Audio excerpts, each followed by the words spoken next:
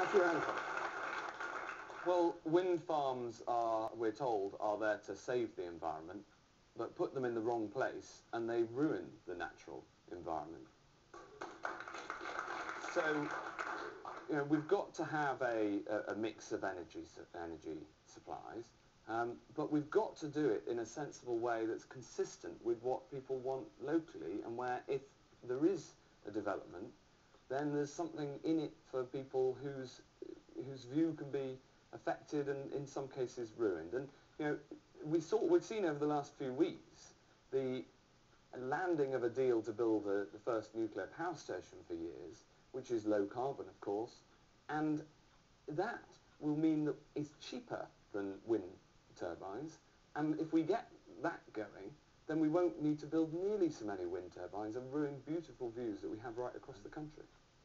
Paris Leeds.